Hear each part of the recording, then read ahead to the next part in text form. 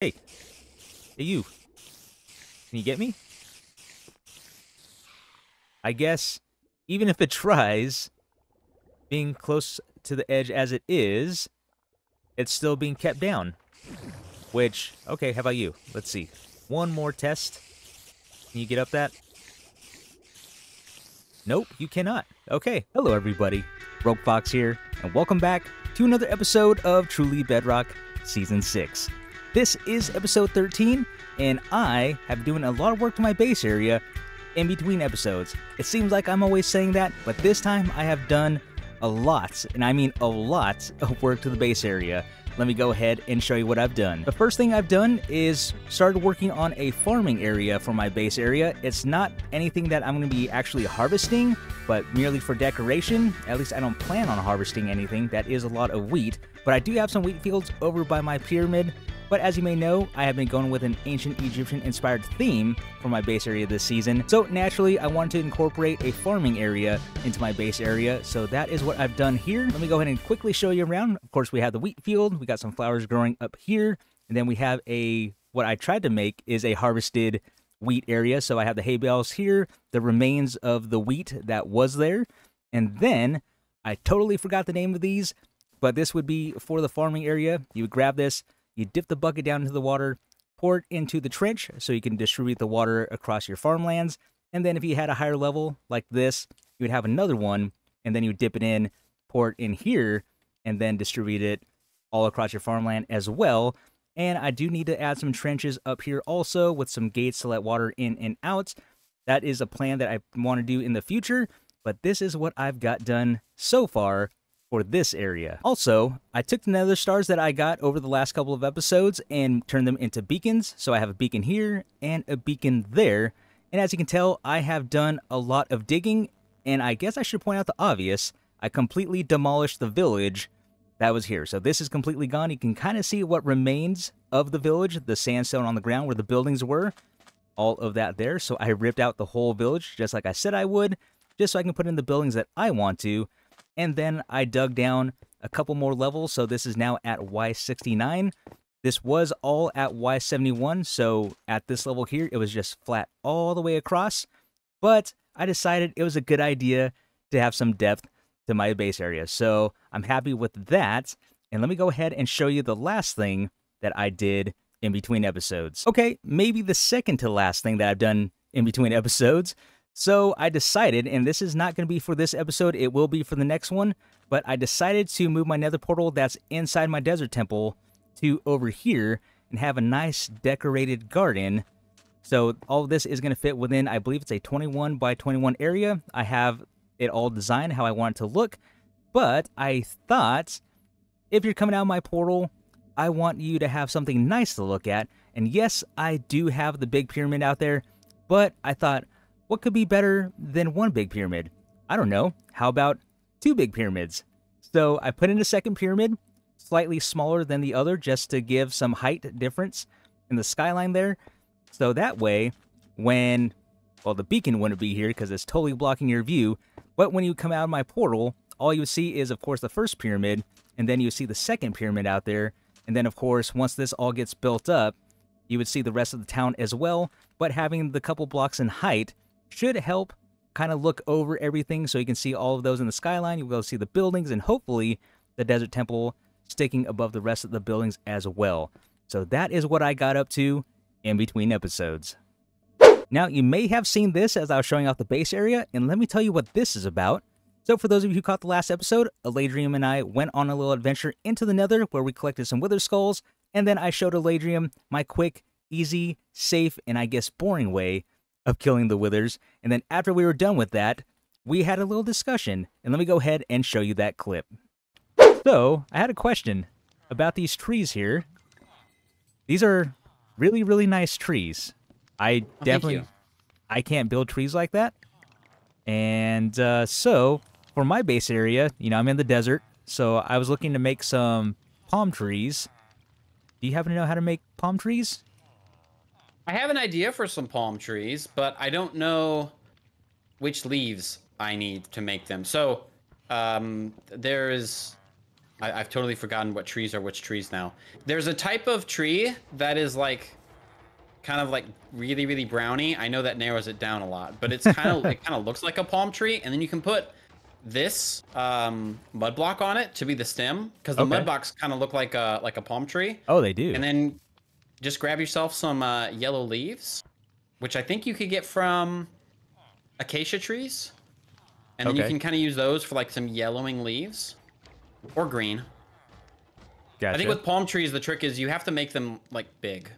Yes. Because if you make them like these skinny little things here, I don't think they look so great. But if you use mud blocks for the stem of the tree, for the stem and the branches, and then maybe some of the spruce for like the sweeping arms, just a little bit. Okay. I think that'll give you a good start. Okay. I don't have the blocks on me to show you though. Oh, okay, gotcha. Yeah, because I've made palm trees in the past, just not on a big scale. I made like little tiny ones, but not anything big or extravagant. You know, that would look something like this. It's just enough to kind of get by, and you know, they look like palm trees, but I want to do a little something bigger and better this time around. Okay. Well, here, how about this? I will go into one of my creative worlds where I have an infinite number of trees that I just pick from. And I'll see if I can make you a palm tree. And then, do you mind if I like place a palm tree by your teepee so that you can evaluate, or would you prefer one by your desert? In the desert would be great, because that's where they're gonna go. So that's what I was gonna kind of see, like, you know, if we could build one, or if, I guess in this case, if you built one, I kind of have something to base the rest of them off of to, you know, try to do the rest. Yeah, I don't have a specific idea right at this moment, other than like using this and jungle wood. Jungle wood. If you use this with jungle wood, okay, that's the ticket. I do have, but I don't have jungle wood. Do you have jungle wood on you? I do have jungle wood at my base.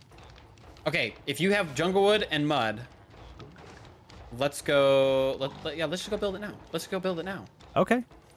As you can see, Eladrium designed some really, really nice trees, and there's just no way that I could design a tree like that. I guess maybe with some time I could possibly learn to make nice trees like that.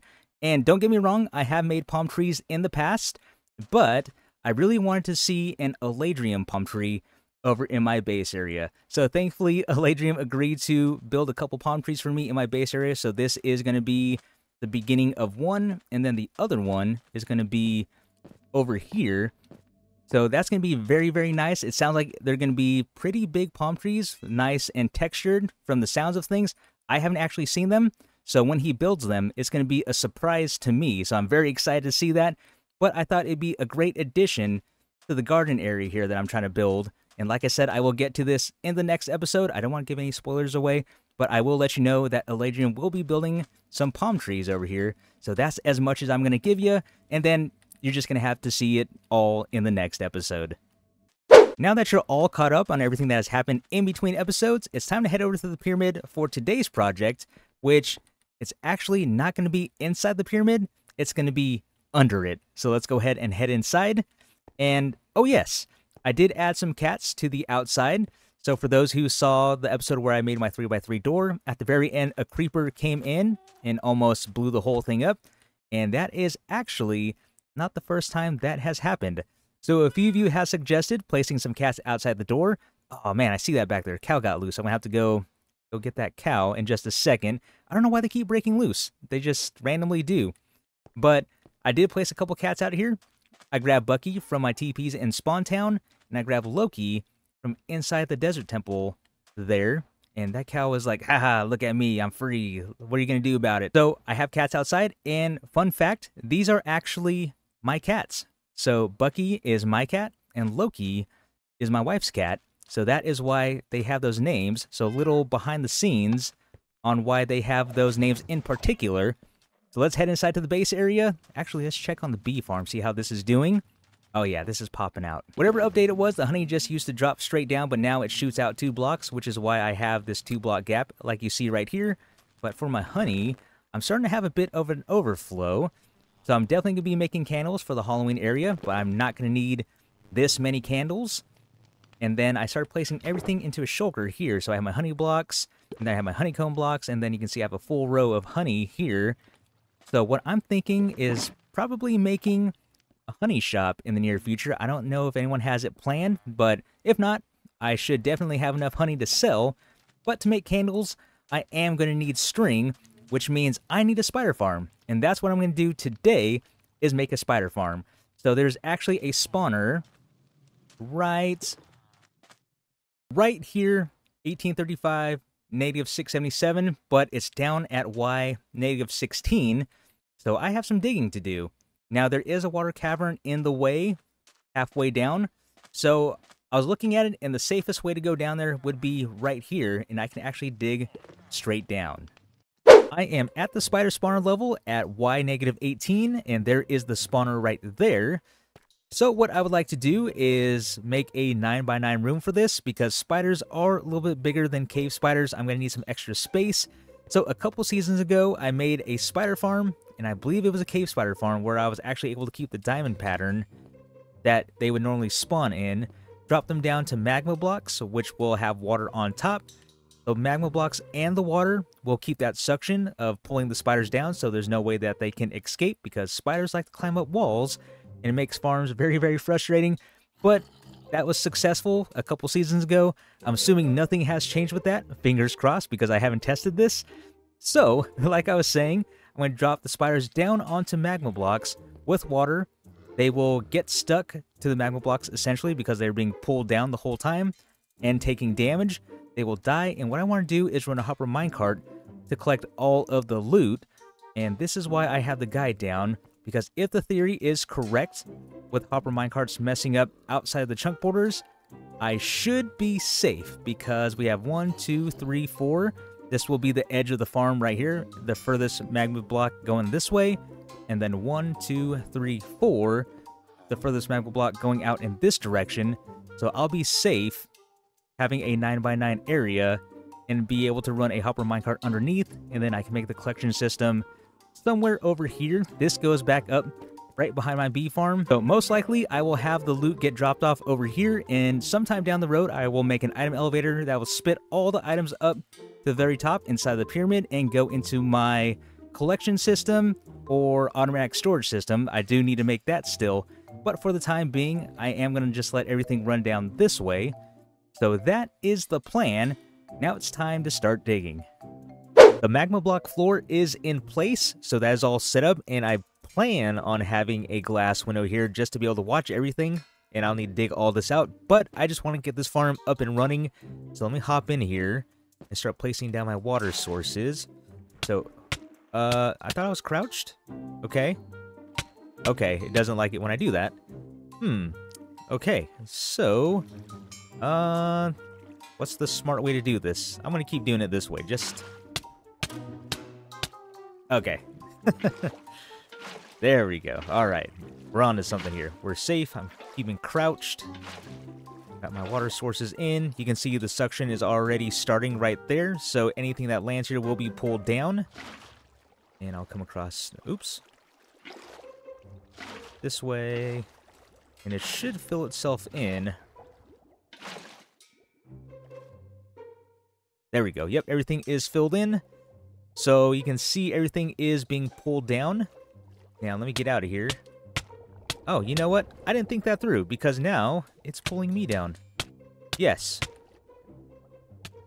It's definitely doing its job. Man, I haven't done this in so long. I feel like a bit of a noob here, so let's put a block down here. You know what? That's still not going to help me get out, is it? Alright. There. Off of the magma blocks, so I'm not being pulled down.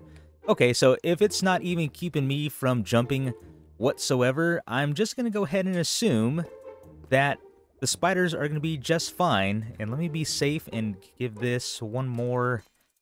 Ooh, this is a tough one, because if they spawn near the edge and drop here, then they might fall here and be totally safe. We'll see how it goes. We'll see how it goes. Before I actually start this farm up, I want to go ahead and show you the automatic minecart unloading system that I'm using. And yes, I did do a tutorial on this a while back, so a card to it will be popping up in the top right corner, and I'll post a link to it down in the description below. Just a quick heads up, This was made early on in my channel, so my voice doesn't sound the way it does now. It sounds a little less enthusiastic, but overall, it's still a great tutorial. It still works now in 2024. So let me go ahead and demonstrate how this works. Right now, there are a few items in here, and that's just from what I was breaking off when I was finishing the farm up. So, typical minecart, hopper minecart, it comes all the way here, takes off, there's nothing there, but if we give it items to collect, so let's take this 27 cobblestone, toss it onto the farm, pretend there's spider eyes and string. That's going to get collected by the hopper minecart, and then when the hopper minecart comes back around, it will actually stop and completely unload everything before it takes off again. So we are down to 8 items, and it's about to be finished. It's empty, and then it takes off and goes back out into the farm to collect any other items. So that is how this build works. And if we open up the chest here, there is the 27 cobblestone. Okay, the moment of truth. So I did go ahead and put up a little glass wall here just within their spawning area, just in case if they get a little too close, they'll at least bounce off the wall, hopefully, and just fall right into where they need to go. And then eventually I'll make my way down there and put in the rest of the glass. I just don't have enough on me at the moment. So let's break this. And spiders? Any spiders? Let's break this one. Make sure I don't fall into it. Hello? Spiders? Why are the spiders not spawning? What is this? Hello? I am still not getting any spawns. It can't be the one glass block, can it? What if I break this torch? Uh-oh, it was just... Really? Well, it's working. Perfect. So they're going to drop all their stuff. Huh. That's weird that the light actually affected it from back there. Because typically, even if I had the light here, they would still at least spawn in the back corner. But, let's see. Yeah, you guys aren't going anywhere. Perfect. So the spider sees me, wants to attack. It can move. I'm still curious if it gets close enough to a wall, if it'll climb up the wall. So I'm just going to try standing right here. That should be close enough to get to me. Hey. Hey, you. Can you get me? I guess, even if it tries, being close to the edge as it is, it's still being kept down. Which, okay, how about you? Let's see. One more test. Can you get up that? Nope, you cannot. Okay. Good. Good, because if I couldn't, they shouldn't have been able to. That's fair. So, okay, the farm is officially working. And then, let's see what I have just so far. 11 string. And that's all I really need. I'm not really worried about spider eyes, because I think I actually need to damage the spiders for the spider eyes. And that's not what I really need. What I really need is string, so I can make candles, because I have all that wax up top.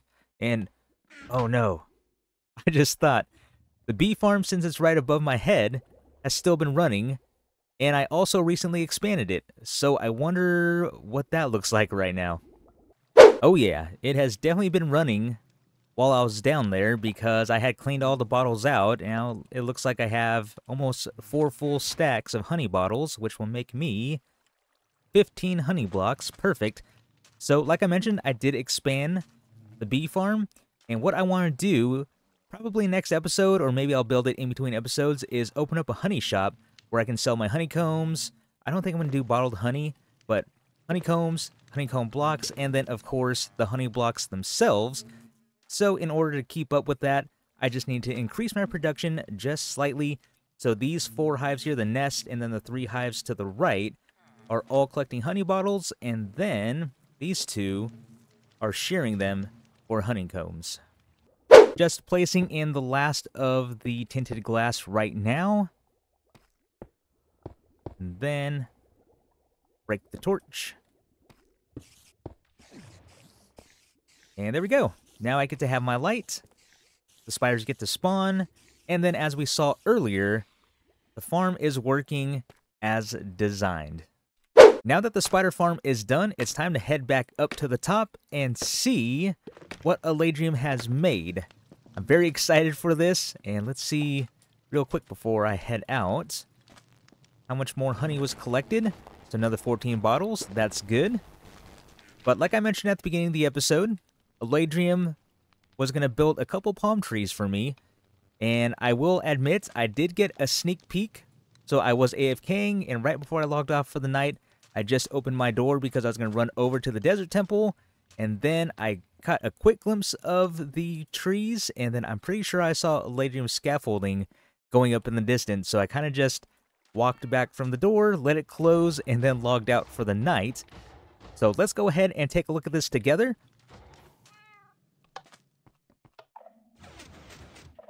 Ooh. Oh, those are cool. Hold on. Let's get some rockets here and take a look. These are huge. I know he said they were going to be a bit bigger. And he mixed leaves? That's cool. And there's pots. I don't know what the little... No, they're not coconuts because we're in the desert here. This is a different type of palm tree. But I know what they're supposed to be. I just don't know what they're called. Looks like we have azalea leaves. Are these... Curious. What kind of leaves are these? Because the idea was... So when I asked Eladrium to make a couple palm trees, I wanted to use them as a reference so I can make my own across my base area. So it would help if I keep in theme with the colors that he chose. So definitely azalea leaves because I did that right over there. Oh, and I still need to swap that out for campfires. But what is this one? Because all the colors change. Oak. All the colors change once you put them in the desert. Okay, and put that back. The texture on this is great. I love it. And then there's a bigger one. Yeah. There's no way I wouldn't have thought of making it this way. Like I said, I made palm trees in the past, but definitely not to this scale and not this detailed. This is amazing. So thank you, Eladrium, if you are watching this. I really do like these. I love these, actually. The texture in the leaves. And I get it, because they're palm trees. They're not just like regular trees to where you can kind of just bunch up a group of them like that and call it a day. But no, the palm trees, all the leaves kind of flow out. So I understand that's on a bigger scale, because he did tell me it's going to be pretty big, which, that's fine. This is going to be great. A great addition to the base area. So let me fly out this way and take a look around. Let's flip a U-turn here. Yeah, that's cool. I do like that. And with that, I think this is a great place to end today's episode. A lot of progress was made to the base area in between episodes. I got the spider farm done, and I also increased production of my bee farm, which means I can now start producing candles. And then also, in between episodes, I'll probably build that honey shop and then get my excess honey and start selling it, so that way I can make more diamonds to fund my shenanigans. Again, thank you, Eladrium, for making these awesome palm trees. I'm really excited about these, and this is a very great addition to the base area. With that being said, everyone, this is going to be the end of today's episode. I really hope you all enjoyed. This has been Rogue Fox, and I will see you later.